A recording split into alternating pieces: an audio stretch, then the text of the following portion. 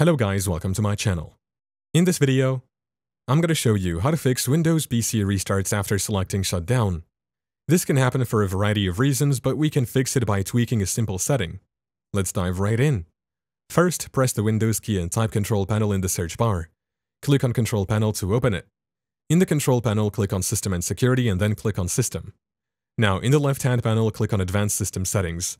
This will open up the System Properties window. In the System Properties window, under the Advanced tab, click on Settings in the Startup and Recovery section.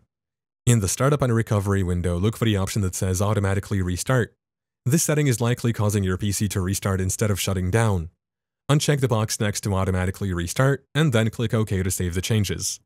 Once you've unchecked the box, click OK in the System Properties window to close it.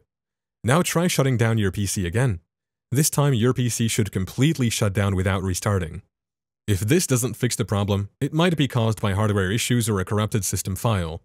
Try running a system scan by opening Command Prompt as an administrator and typing sfc/scan now to check for any system errors. And that's it. You've now fixed the issue where your Windows PC restarts after selecting Shutdown. Thank you for watching.